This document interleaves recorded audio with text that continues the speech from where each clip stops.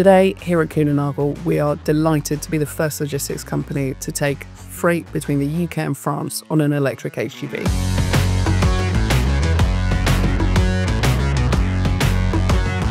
We're delighted to be here alongside Renault and P&O. K&N are the first to be taking a freight route on the Renault Trucks E-Tech tracked units into France, really proving the concept of what we can do with these vehicles. Our mission is to contribute to both our customers' carbon footprint that can be reduced by using us and our new ferries, and also as part of a global supply chain. So we see ourselves as a part of the equation of the standalone unit.